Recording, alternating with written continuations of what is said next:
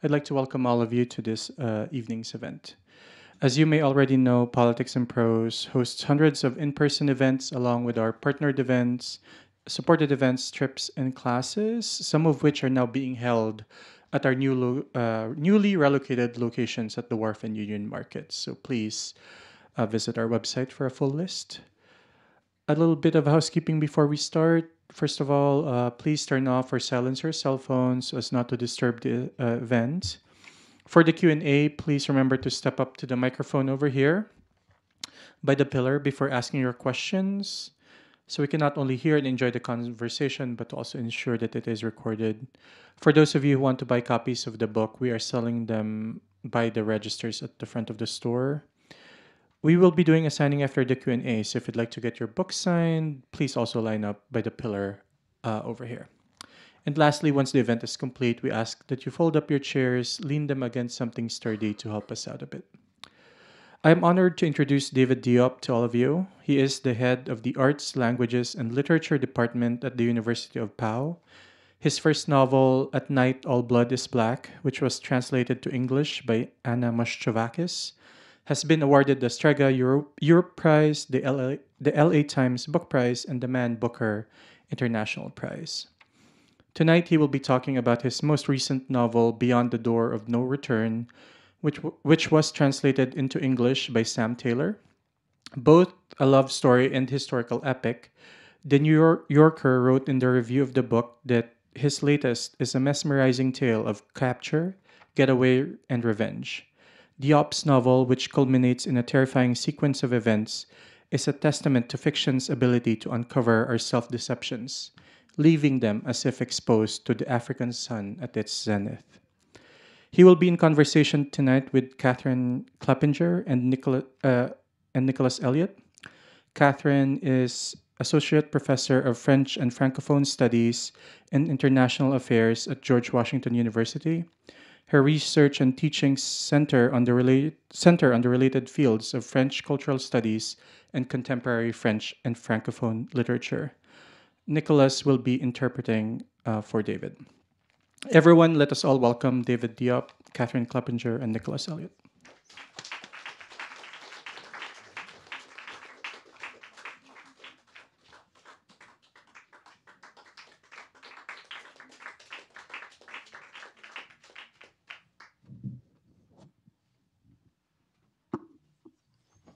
Hello, everyone. Thank you so much for coming out tonight. I'm delighted to be here and to welcome our author, David Diop. Before I begin, I was actually just curious to see how many people have read anything by Mr. Diop, just to kind of get a sense of, okay, great, this is amazing.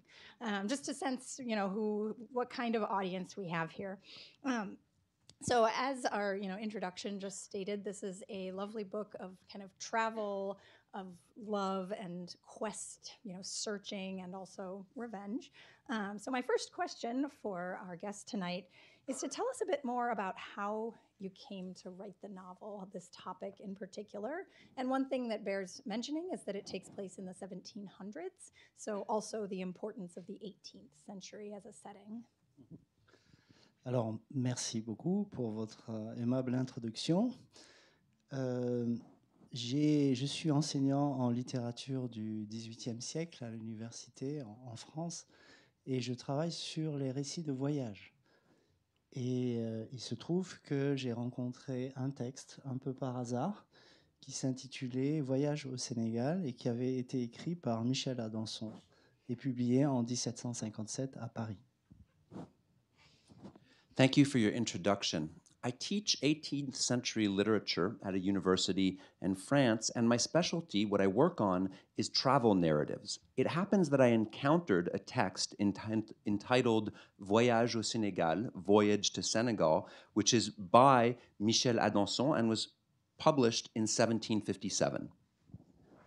Et donc, j'ai écrit toute une série d'articles sur ce Michel Adanson, qui est un botaniste du XVIIIe siècle, qui a vraiment existé. Et j'ai été très intéressé par ce livre parce que c'est un récit de voyage qui va au Sénégal et qui retrace et qui décrit un Sénégal que je connais, qui est lointain en même temps. C'est-à-dire que c'est un Sénégal d'il y a 3 siècles où je reconnais des villes, des villages que moi-même j'ai vus. And I guess my sorry. Oops. So I wrote a whole series of articles about Michel Adanson, who was a botanist in the 18th century, a person who really existed. And what really interested me about this book is that it's a travel narrative about Senegal, which is a Senegal that I know and yet that is distant, meaning it's a Senegal of 3 centuries ago, and yet I recognize in it cities, villages that I have seen. And so I think one thing that's really remarkable about the book is this character, Michel Adanson. And could you tell us a little bit more about what makes him such a striking, both, real historical figure, but then also as a subject of a fictionalized, development? Oui, alors Michel Adanson est un voyageur intéressant. Pourquoi? Parce qu'il a appris le Wolof, qui est une langue qui est parlée au Sénégal. C'est une langue vernaculaire avec le français. Et il a appris cette langue parce qu'il voulait connaître la propriété des plantes directement de la bouche des personnes savantes qu'il a pu repérer au Sénégal, savantes dans le domaine de la pharmacopée.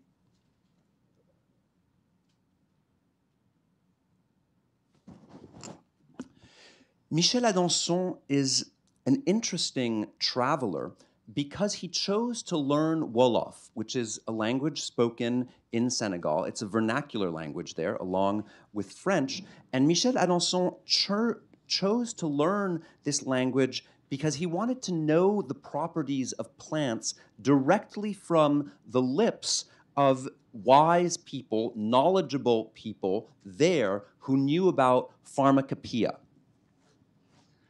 Et alors, donc j'ai écrit des articles sur lui, et parce qu'il m'intéressait.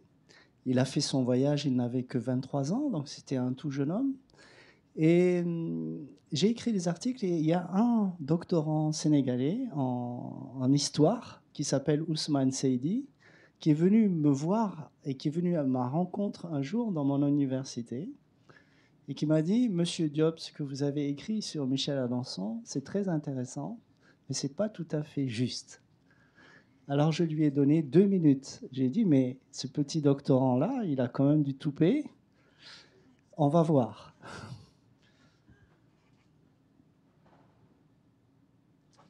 So I wrote several articles about Michel Adanson because he was interesting to me. This was a traveler who went to Senegal at the age of 23, so a very young man. And after I wrote these articles, a doctoral candidate in history in Senegal named Ousmane Saidi came to find me at my university, and he came up to me and he said to me, "What you've written about Michel Adanson is very interesting, but not entirely accurate." So I decided to give him 2 minutes. I said to myself, this little doctoral candidate here is quite ballsy. Let's see what he has to say. Et en fait, au bout d'1 minute, il m'avait convaincu. Il avait raison. Pourquoi? Parce qu'il était allé au Muséum d'histoire naturelle de Paris et il avait trouvé tous les papiers de Michel Adanson, les brouillons de Michel Adanson. Et alors là, c'est ce moment-là qui a fait que je n'étais plus professeur à l'université, je suis redevenu écrivain. Parce que c'est une mine, c'est extraordinaire ce qu'il a trouvé dans ces papiers de Michel Adanson.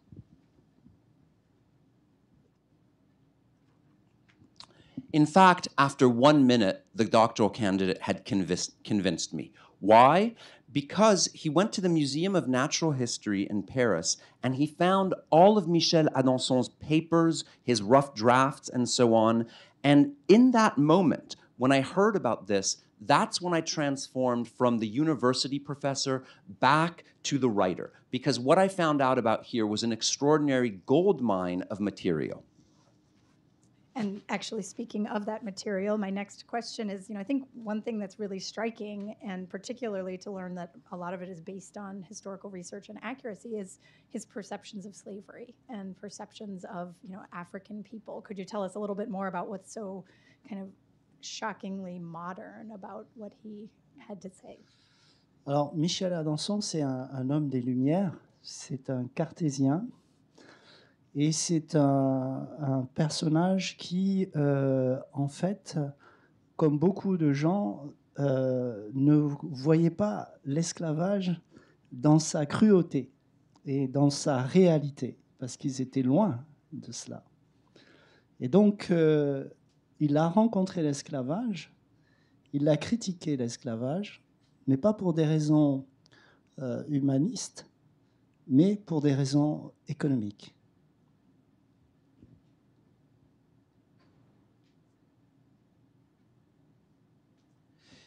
Michel Adanson was a man of the Enlightenment. He was a Cartesian. He was a figure like many people who did not see the cruelty and reality of slavery because he was far from it.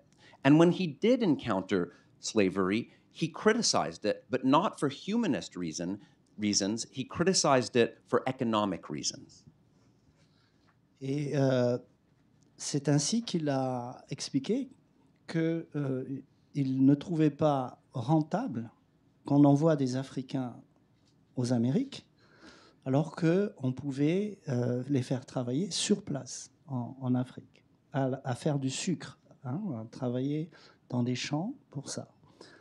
Et cette idée-là, c'est pour moi une idée qui est intéressante parce qu'il y a une critique de l'esclavage, mais ce n'est pas une critique philanthropique.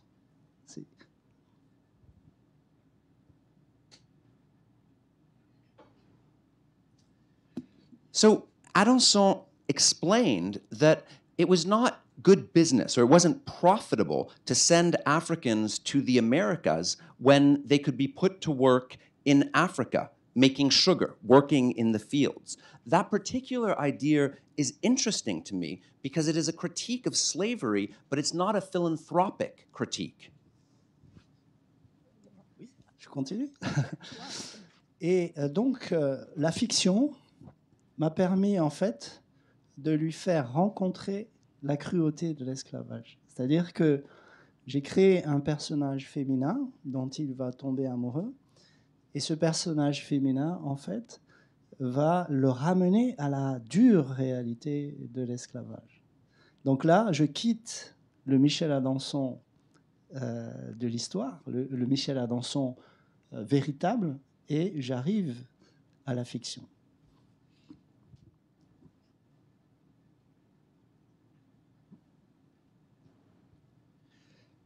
Fiction allowed me to make Michel Adanson encounter the cruelty of slavery. I created a female character whom Michel Adanson is going to fall in love with, and knowing that character is what brings him back to the harsh reality of slavery. So in that moment, I leave the historical Michel Adanson, the real Michel Adanson, and that's where we come into fiction.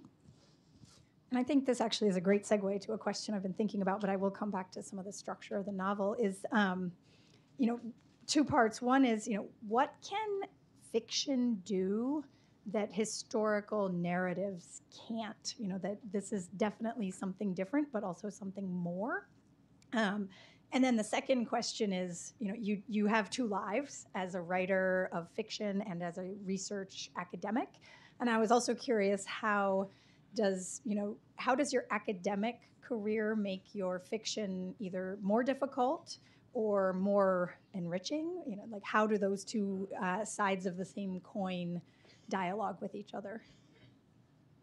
Alors, je vais commencer par répondre à la seconde question parce que je sens que je vais oublier la première. Alors, I'll start by answering the second question because I have a feeling that I'm going to forget the first.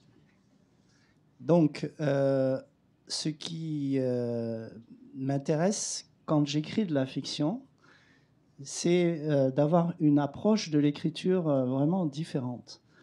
Quand je suis enseignant, quand je suis universitaire, j'écris des livres. Et j'écris des livres avec des notes de bas de page très importantes.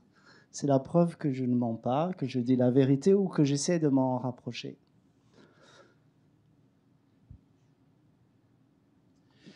What interests me when I write fiction is that it's a different approach to writing. As a professor, as an academic, I write books with very long footnotes. These are proof that I am not lying, that I'm telling the truth, or at least that I'm trying to get close to the truth.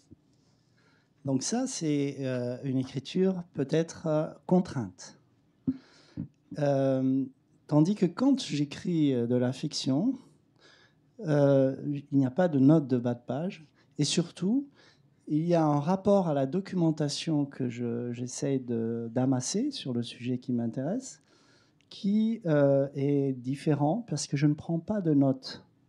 C'est-à-dire que je fais exactement l'inverse que ce que font les universitaires qui prennent des notes, ou des professeurs tout simplement. Là, je fais confiance à ma mémoire affective.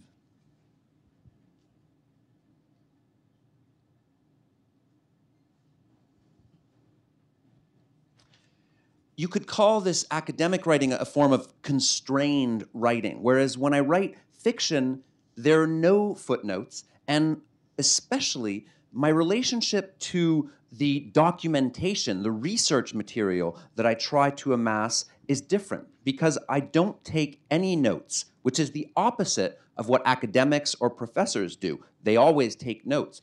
And in doing that, in not taking notes, I'm trusting emotional memory.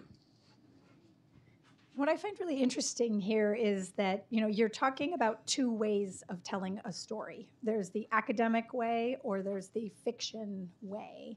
And so the first question, but rephrased, was that, you know, what does the fictional way of telling the story give us that the academic way cannot? La littérature émeut et l'histoire explique. Literature moves our feelings. History explains. Et donc, ce qui m'intéresse dans la littérature, c'est aussi la possibilité, peut-être, de formuler ou de traduire la complexité de l'humanité.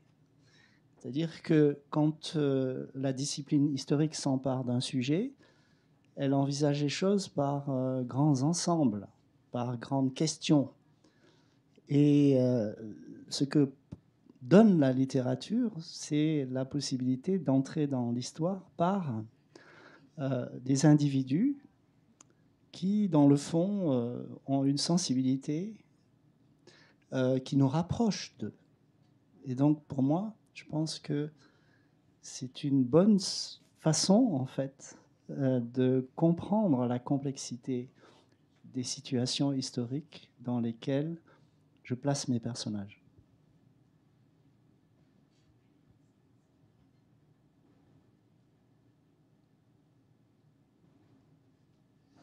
What interests me about literature is that it offers the possibility, perhaps, to articulate or formulate or translate the complexity of humanity. In history, in the discipline of history, when a subject is dealt with, what is dealt with is large sets, big questions.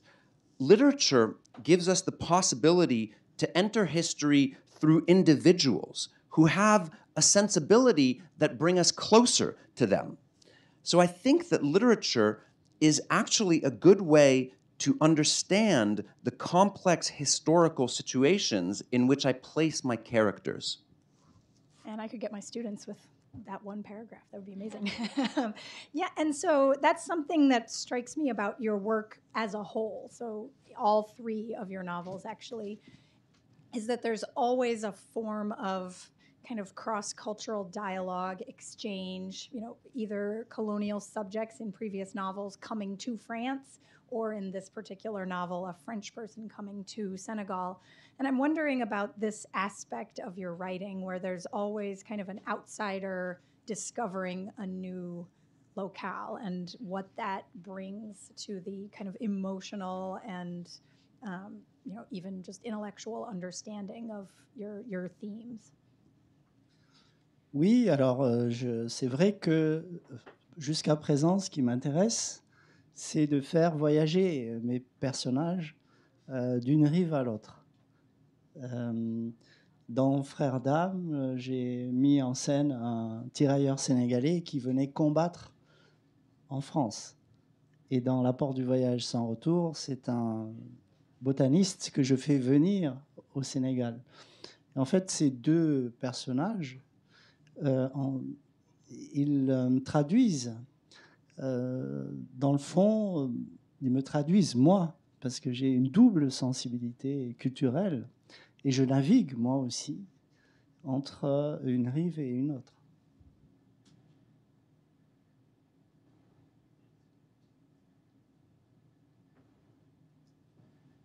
It's true that up to the present, what has interested me is to create characters who travel from one shore to another. In At Night, All Blood is Black, I created a Senegalese tirailleur who comes to France to fight. In Beyond the Door of No Return, it's a French botanist who goes to Senegal. These two characters, in a sense, offer me the opportunity to translate the double cultural sensitivity or sensibility that is mine, because I too am sailing between these two shores.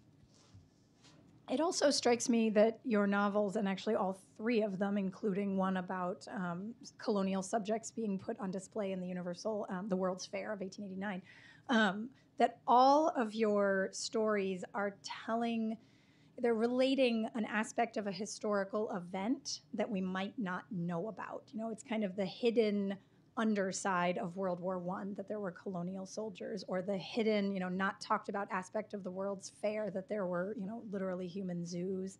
And in this case, even that there is a French botanist capable of, challenging slavery from however angle he does. So I guess what I'm asking in a long fashion is that also part of your approach of kind of understanding history in a new way from the dominant narratives that we might have already learned? Alors, pas nécessairement. En fait, ce qui se passe, c'est que, en effet, les romans que j'ai écrits jusqu'à présent se situent à un moment où la France avait un empire colonial, et donc où les relations étaient très dures. Hein. Mais justement, comme je l'ai dit tout à l'heure, ce qui m'intéresse, c'est de voir comment des personnages que je situe dans une époque difficile, eh bien, se débattent avec la difficulté, ou affrontent cette difficulté, et comment ils se situent dans une époque difficile. Mais c'est vrai que jusqu'à présent, j'ai situé l'action dans l'Empire colonial français, et ce n'était pas une période où les contacts entre les peuples étaient très doux.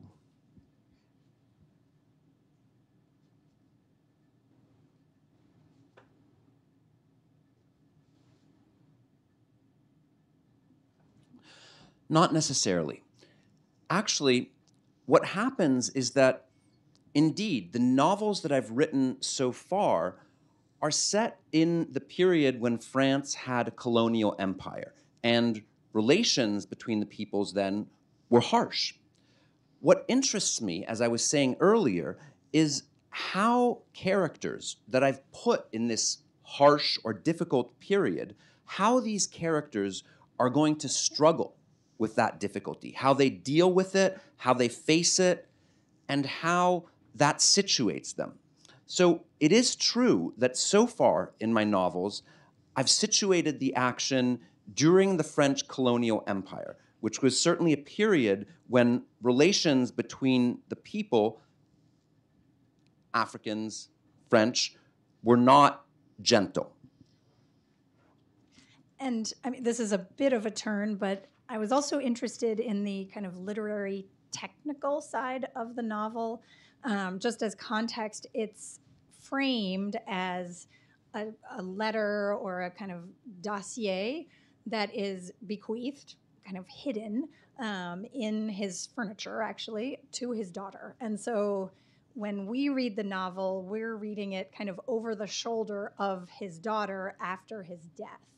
And this concept of, a found manuscript is classic to historical French fiction. So you're kind of doubling not only the topic and the time period, but the style.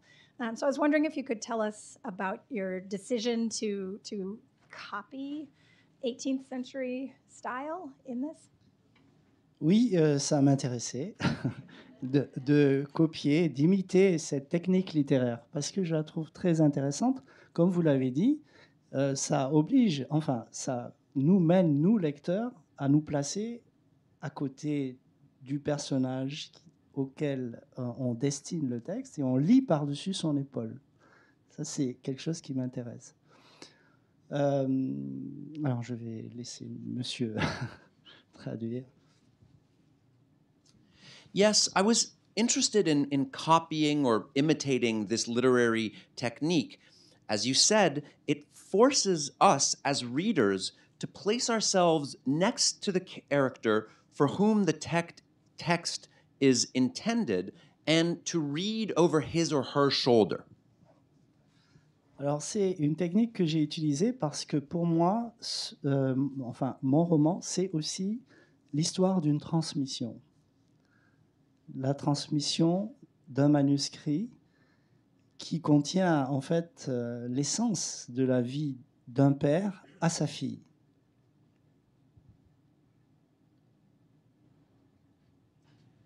I use this technique because, in my eyes, my novel is also the story of something being passed down, something being transmitted. What is being passed down is a manuscript that, in fact, holds the essence of a father's life being passed down to his daughter. Mais pour que la fille lise ce manuscrit caché, il fallait qu'elle puise dans sa mémoire ce qui la reliait effectivement et affectivement à son père.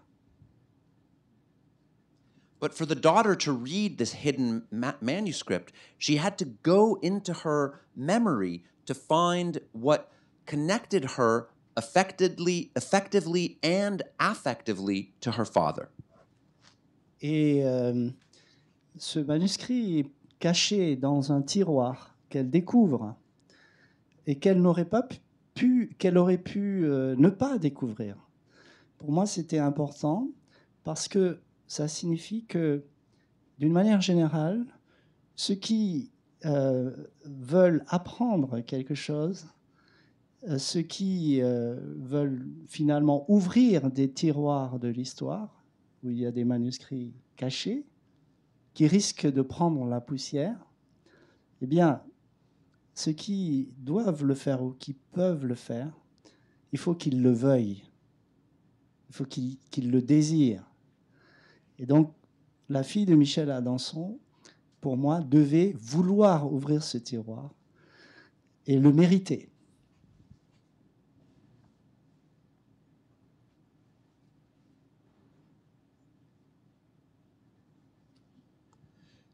The manuscript is hidden in a drawer that the daughter finds, but she could have not found it.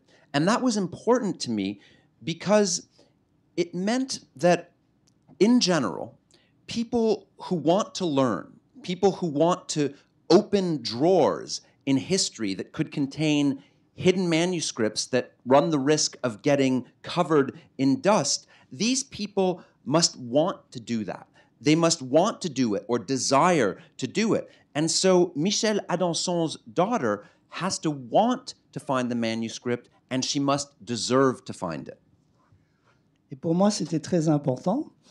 Et j'ai eu à rencontrer des lecteurs comme vous en France, mais pas beaucoup, je vous rassure, qui m'ont dit, mais on a acheté votre livre sur la foi qu'on y trouverait un récit sur l'Afrique.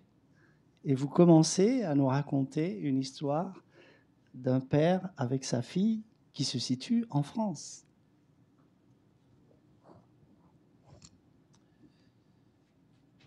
That was very important. But I have to say, I have met readers like you, readers in France, and let me reassure you, there weren't many of them, but readers who said to me, we bought this book assuming that we would read a story about Africa, and yet you start about something between a daughter and her father in France. Et je leur ai répondu, l'Afrique se mérite. And I answered them, Africa is something you must earn or deserve. And just as a follow-up, I did some research on Michel Adanson's daughter, also a real person, who did, in fact, benefit from transmission of plants and became a rather remarkable botanist herself, which is interesting. And I learned that she created the largest private arboretum still in existence today in France that is open to the public at certain times, but it's been in the same family for 7 generations. So I obviously know you know this, but I'm adding it because it's such an interesting connection to the story. It made me want to go visit. It's outside Paris, a little bit south. So anyone who wants to go, join me. Yes, but anyway, as a... Je ne suis pas allé, moi non plus. I was going to ask if you've been. I haven't been. Yeah, I think I'll end with one final question, just because I want to leave time for the audience. How do you approach translation? I mean, obviously you're working with someone. Were there surprises in the translation process, or in both positive and challenging? And how involved are you? Alors, j'ai la chance d'avoir eu beaucoup de contacts avec des traductrices et des traducteurs, et notamment avec Anna Moskovakis, qui est ma traductrice de At Night All Blood is Black. Et c'est passionnant parce que Anna Moskovakis est une écrivaine américaine et une poétesse. Et une fois, donc, au moment d'une rencontre, j'ai eu la chance d'entendre un texte qu'elle avait traduit, lu en anglais évidemment. Et ce qui m'a beaucoup impressionné, c'est que j'ai retrouvé le rythme que je voulais imprimer au français, je l'ai retrouvé exactement en anglais. Donc elle est vraiment très très forte. Mais on a... pardon, on va laisser... Oui, c'est-à-dire que le texte a été lu. Oui, oui. I've had the good luck to have a lot of contacts with various translators, notably Anna Moskovakis, who is really fascinating to work with because she's also an American writer and poet. And once when we had a public event together, I had the opportunity to hear a text that she translated of mine, read in English, of course. And what really impressed me is that in her English, I found the exact rhythm that I had intended to set in the French. So she really is very, very good. Et ce qui est aussi intéressant chez les traducteurs, c'est qu'ils m'interrogent sur, par exemple, des données culturelles qui sont pour eux extrêmement étranges. Et donc, je les informe et en même temps, je vois comment ils se débrouillent pour traduire quelque chose qui n'existe pas dans leur propre société, mais qu'ils essayent de traduire pour que les gens comprennent. Et je vais donner un exemple après.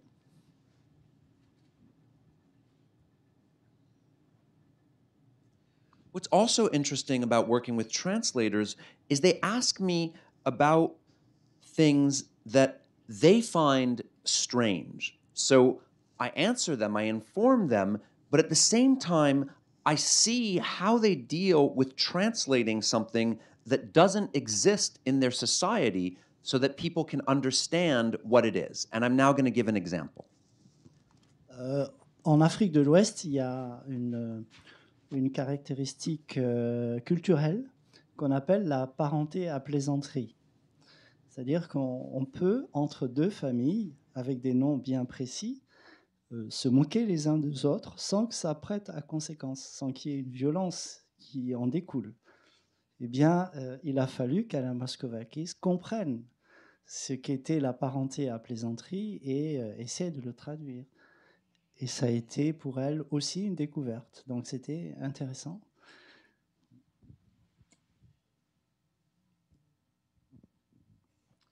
In West Africa, there is a cultural characteristic which is known as la parenté à plaisanterie, which I would translate as kidding kinship, in which two families can make fun of each other, can kid each other, without there being any consequences, without any violence coming from it. And so Anna Moscovakis had to understand this concept in order to translate it, and it was also a discovery for her, which was really interesting for me. That is such a wonderful way, actually, to transition to the audience in terms of questions you might have. I wanted to be sure to respect our time so that we can launch your questions too. And I believe there is a microphone right here for your questions.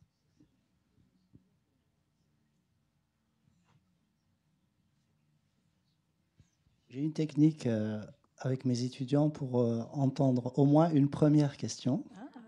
Yeah. I have a technique with my students to get at least an initial question. Qui a une question mais n'ose pas la poser? Yeah. Who has a question but doesn't dare to ask it? J'ose poser une question. Well done. J'étais un peu en retard, mais I would like to know why a botanist? What's the significance of a botanist in this tale? Thank you. Alors, Michel Adanson est un botaniste. Je ne peux pas lui enlever cela. C'est la raison pour laquelle il va au Sénégal pour découvrir des plantes et une faune différente et pour être en fait le premier à les décrire chez les savants français ou les savants européens. Donc ça, c'est une donnée historique. C'est-à-dire que je choisis de faire de ce personnage le héros de mon roman, mais je ne peux pas faire abstraction de la véritable raison pour laquelle le véritable Michel Adanson est venu au Sénégal. C'est pour la botanique.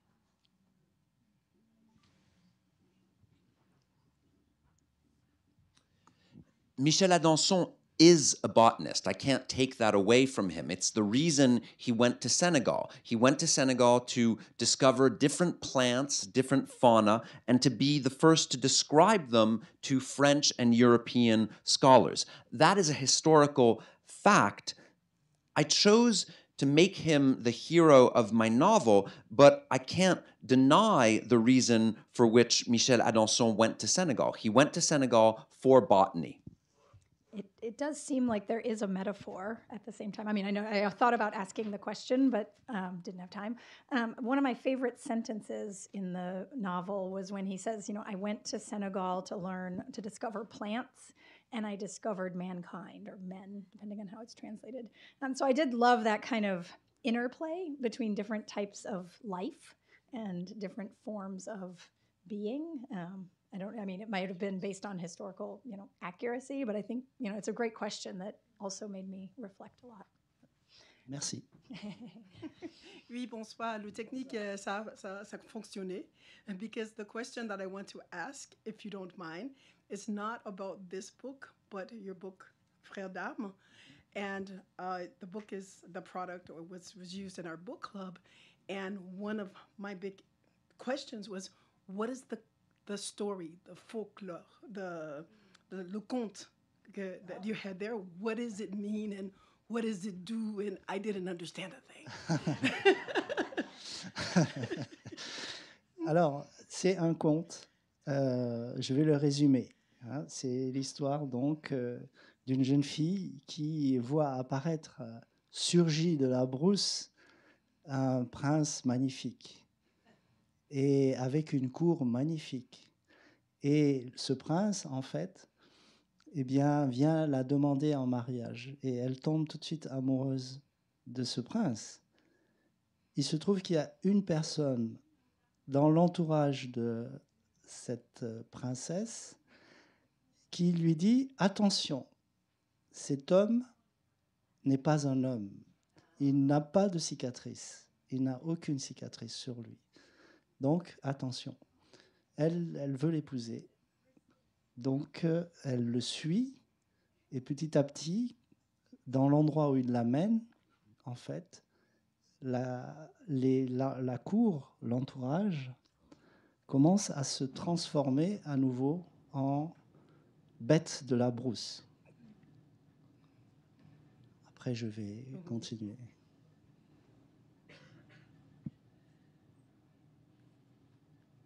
So it's a tale, and I'm going to summarize the tale before I explain.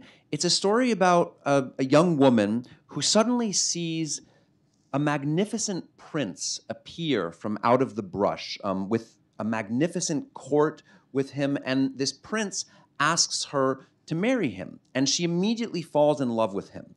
One person in the entourage of this princess tells her, "Be careful of this man. He is not a man because he has no scars on him."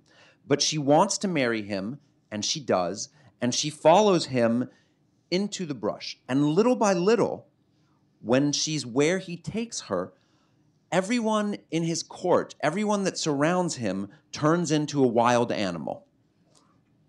Et en fait, cet homme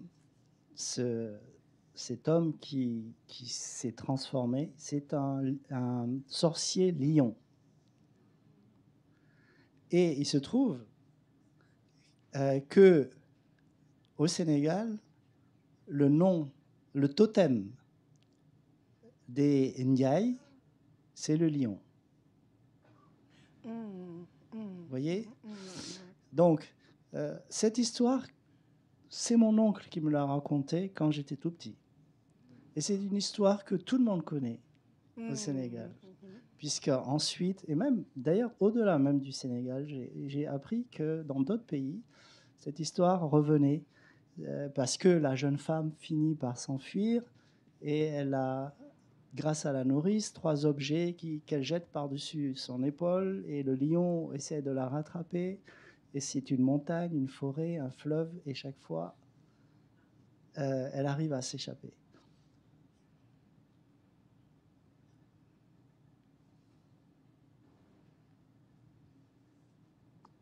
Actually, this man who turned into something else, this man who went through a transformation, is a lion sorcerer, or a sorcerer lion.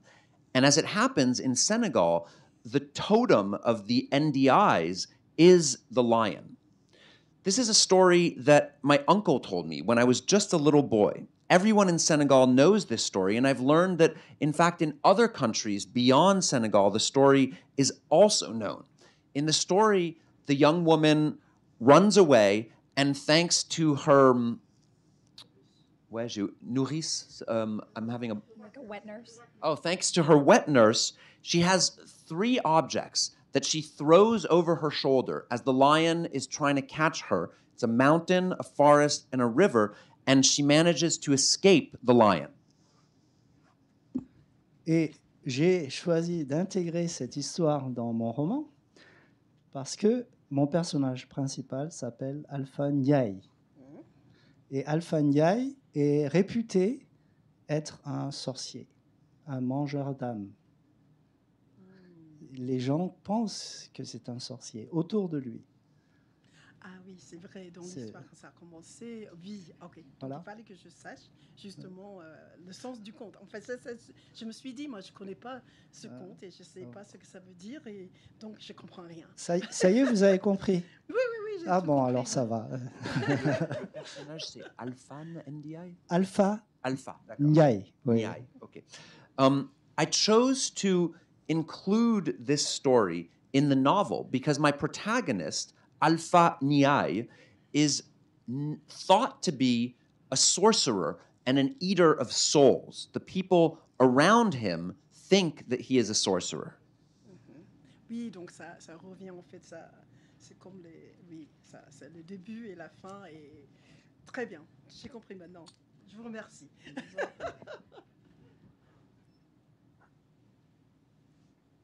After that question, this one may not make a lot of sense because I was viewing the book as, I haven't read it yet, but as a histoire de la, guerre, de la Grande Guerre.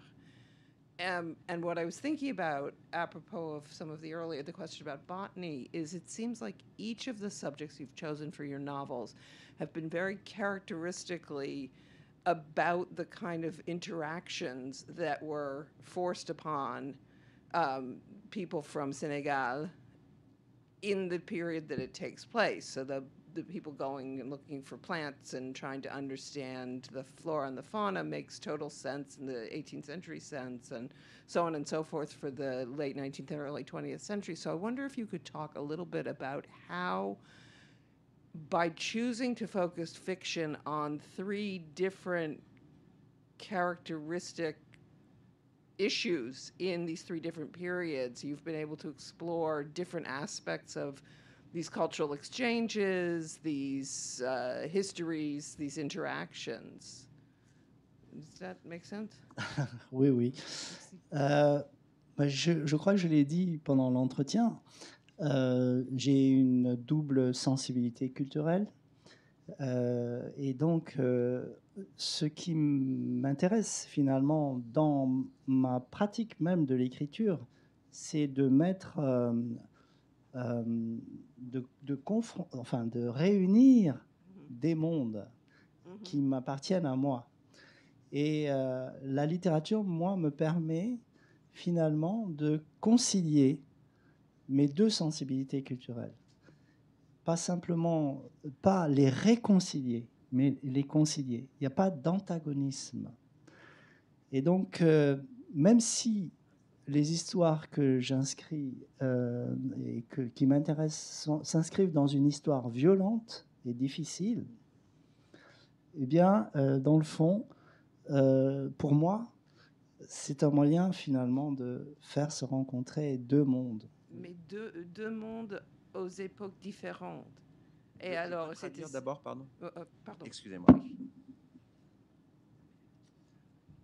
As I think I said in the conversation, I have a double cultural sensibility. And what interests me in my practice of writing is to put the worlds that belong to me together. Literature allows me to concile my two cultural sensibilities, not reconcile. There's no antagonism, but to put them together. And so even if I set my stories in violent, difficult history, ultimately they are a way for two worlds to meet. And what I wanted to follow up with on that is it's three very different, yet each characteristic periods with different types of violence and different types of encounters. And I wondered how playing around with that idea as you wrote these three different novels enabled you to see or explore these interactions in different ways. C'est que ce sont trois périodes distinctes et alors trois histoires de violences différentes. Oui. Et comment est-ce que ça a marché pour vous qui êtes historien des Lumières, mais aussi ce sont des histoires qui se déroulent à la fin du 19e et puis dans la Grande Guerre.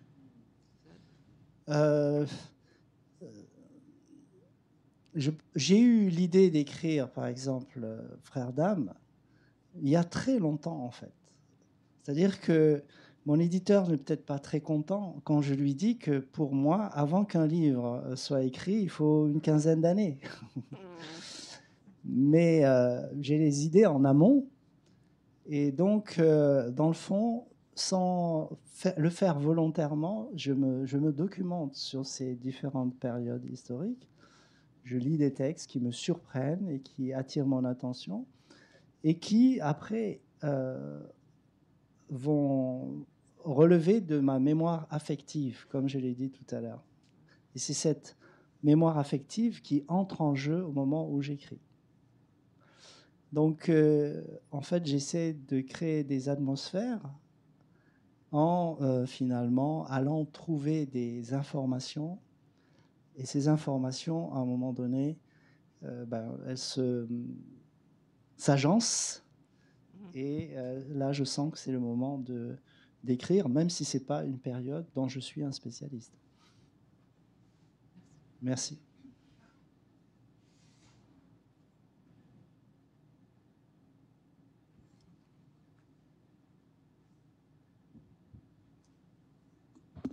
I had the idea to write At Night All Blood is Black a very long time ago. Perhaps my publisher isn't happy when I say this to him, but before I sit down to write a book, generally I need about 15 years. So the ideas exist ahead of time.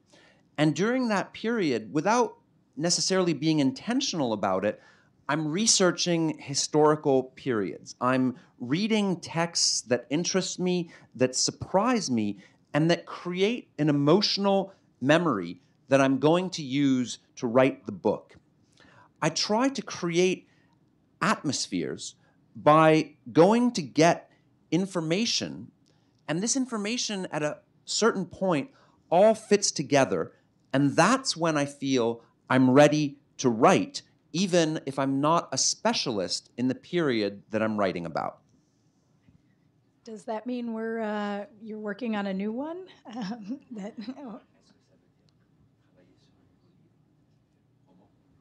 Oui. That's exciting. Alors là, vous pouvez me torturer, je ne dirai rien. You can torture me, I won't say a word. Well, I'll just say that I'm very excited. C'est pas parce que je ne vous trouve pas sympathique, hein, mais c'est parce que si j'en dis un mot, eh bien l'atmosphère que je suis en train de construire, il y a comme une effraction et ça oriente après l'écriture dans un sens qui n'est peut-être pas celui que je voulais choisir et que je choisirai au bout. C'est vraiment un entretien avec moi-même. Voilà. Mais je vous tiendrai au courant dès que... Any more questions? Sorry. It's not that I don't find you to be a nice group of people, that I don't like you. It's that if I say a word about the book I'm writing, the atmosphere I'm trying to create, it's as if there was a break-in in this atmosphere, and that will orient the writing in a way that I perhaps would not have chosen, or that is not the direction I want to go in. It's really like a conversation with myself, but I will keep you posted. If there's no more questions, I'll just ask one other one that might be of interest as well, is that one of my areas of research is how authors are presented as authors in the media, particularly in France, but also here. And I'm wondering if you could tell us, how do French journalists, literary journalists, speak about your work? Do you find the reception of your work limiting or, well understood? There's such a debate in France about what the difference is between a French and a francophone writer and what that means. How has the French establishment, I guess I would say, responded to your work? Ça dépend des journalistes.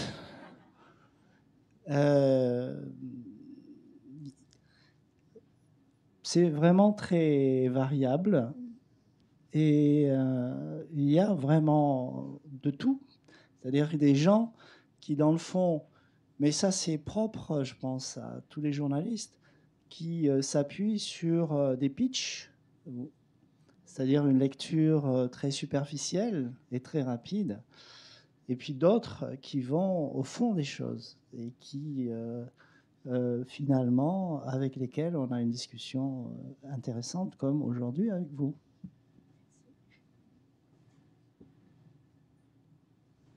It really depends on the journalist. It's extremely varied, and one gets everything.